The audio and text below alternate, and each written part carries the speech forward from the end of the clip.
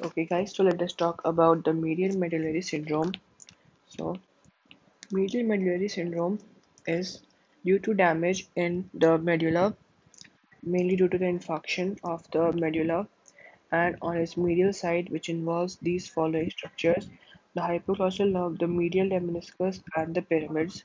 So, all these structures lying in the medial part of the medulla are affected in the medial medullary syndrome. So, before that, we must know that it is due to infarction or reduced blood supply, which supply the medulla. So, medulla is supplied by branches from vertebral artery, basilar artery, and anterior spinal artery. But we should keep in mind that most of the blood supply is from the vertebral artery. Okay, so damage to the vertebral artery leads to medial medullary syndrome. So in medial medullary syndrome, hypoglossal nerve, medial lemniscus, and pyramid is involved. So we get the symptoms accordingly. That is, due to damage to the hypoglossal nerve, we get ipsilateral paralysis of the tongue.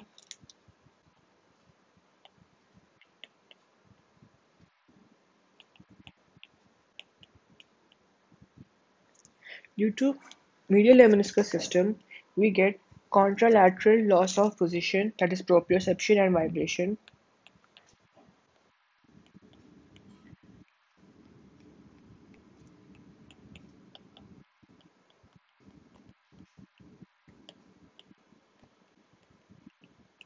Due to medial lemniscus system and the pyramids.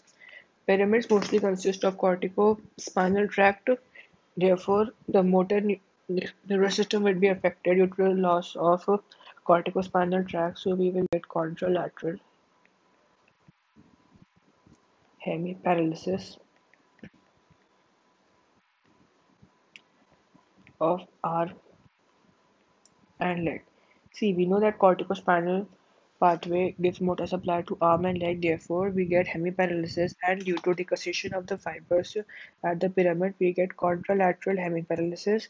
We should keep in mind that in the damage to the hypoglossal nerve, it is ipsilateral paralysis of the tongue. That is, the tongue will deviate towards the affected side.